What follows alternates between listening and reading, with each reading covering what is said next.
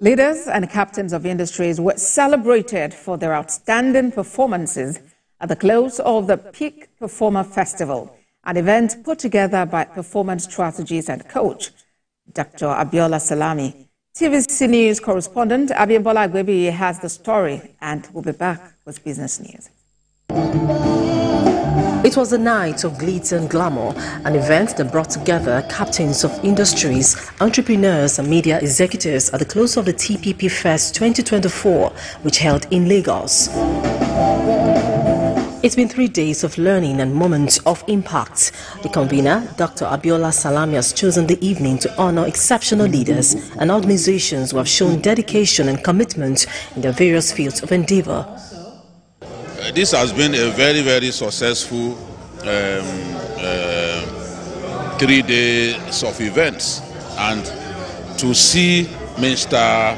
Biodun Sobanjo, I've been reading about him since I was young, and Nigeria has not produced anybody like him in terms of media, communication, and reputation management. I think Biola is just an incredible human being,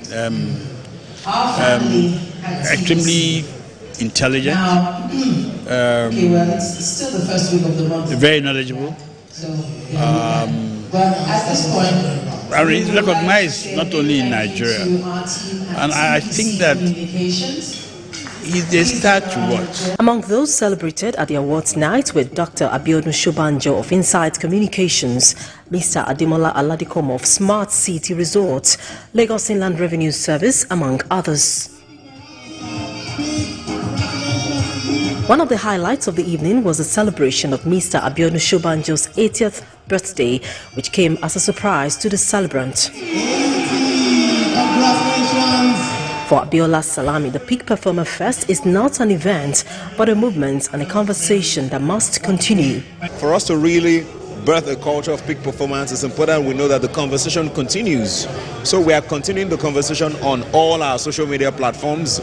Viewers should follow us at TPP Africa on all social media platforms. Visit our website www.tppafrica.com.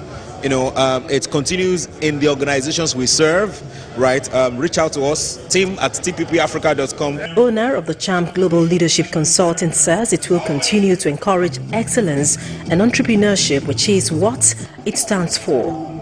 Abimbola Agbebi, TVC News.